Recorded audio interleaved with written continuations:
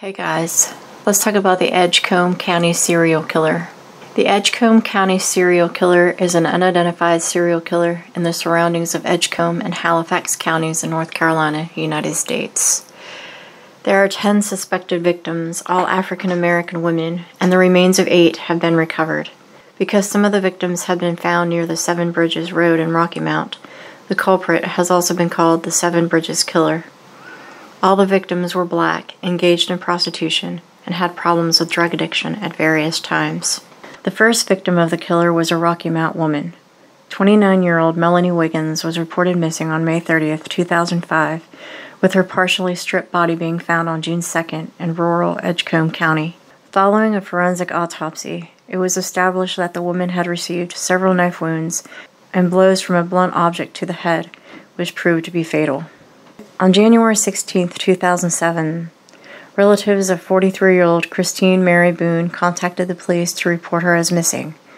The initial search proved unsuccessful until her skeletonized remains were found on March 9, 2010. On May 8, 2007, Jackie Nikelia Thorpe was reported missing. Her body, in a state of severe decomposition, was found on August 17th near the Seven Bridges Road. She was the first victim whose remains were found at this location. On the afternoon of June 17th, 46-year-old Joyce Renee Durham was seen for the last time in Rocky Mount. To this day, she hasn't been located. In February 2008, 50-year-old Ernestine Battle went missing.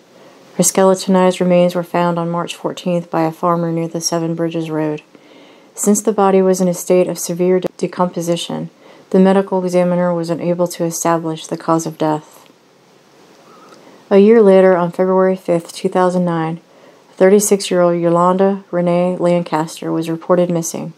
On January 2011, her remains were found in a wooded area off the Seven Bridges Road by a group of hunters. About a week later, the body of 33-year-old Elizabeth Jane Smallwood was found on a soccer field in Rocky Mount. During the investigation, it was established that she didn't maintain contact with her relatives, due to which her exact date of disappearance is unclear. Based on the state of her body, it was determined that she had been killed approximately 6 months before the body was found. Smallwood was the sister of serial killer Robert Smallwood. On February 22nd, 28-year-old Taraha Shanice Nicholson was reported missing, with her body later found on March 7th near the Seven Bridges Road. After an autopsy, it was concluded that she had been strangled to death. On April 25th, relatives of 31-year-old prostitute Jarnice LaTonya Hargrove contacted the police to report her disappearance. The initial search proved fruitless until her remains were discovered on June 29th in a wooded area a few yards away from the Seven Bridges Road.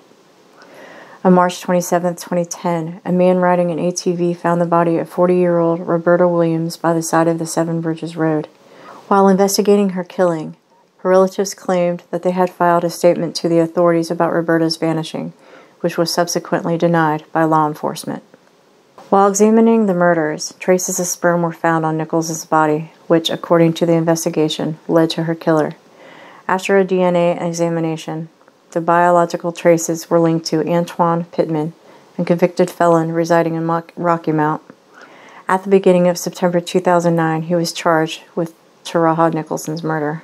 Pittman was born on July 15, 1978 in Rocky Mount, where he was raised by his single mother. During his school years, he began to engage in criminal activities, and in 1994, he was arrested on charges of attempting to R a 2-year-old child. As part of a plea deal, he pleaded guilty to indecent behavior, and in that July was released on probation. During the probationary period, he was obliged to spend 90 days in rehabilitation institution for juvenile offenders, but was quickly expelled after a month following a fight, after which he was placed under house arrest.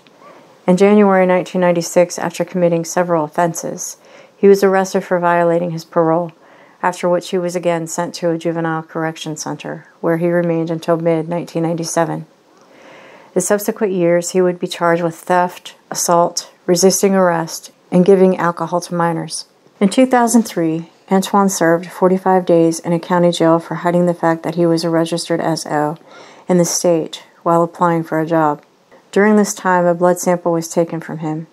In 2004, he was convicted for drunk driving, for which he spent another few weeks in jail.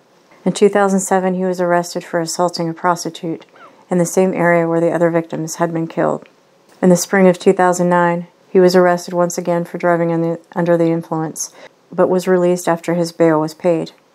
After failing to appear in court for his trial, he was listed as a fugitive and thereafter arrested in Nash County in August.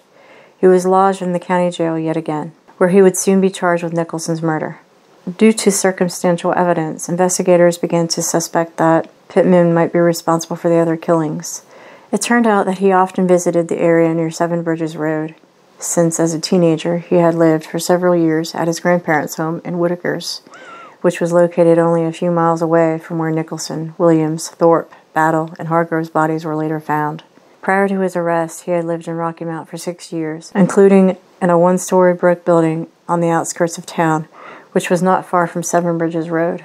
In 2005, he briefly lived in a house located near the soccer field where Smallwood's body would later be found.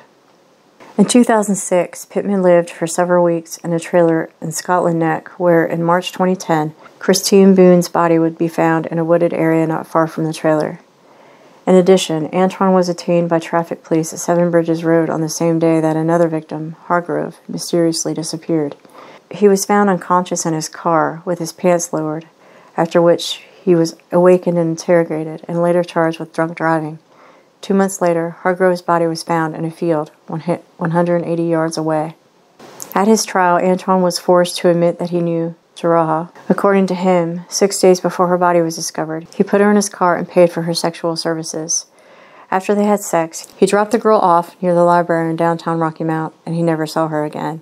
In September 2011, Antoine Pittman was found guilty of Jaraha Nicholson's murder and sentenced to life imprisonment without parole. Despite the fact that he was never charged with the other murders, the media and police have identified him as responsible for them since, according to the official version provided by law enforcement, the killing ceased after his arrest. In July 2012, a motorcycle ride was held in contribution to the 5 women found murdered. The ride was organized to help raise awareness for the 9 women found dead who are suspected to be victims of the Edgecombe killer.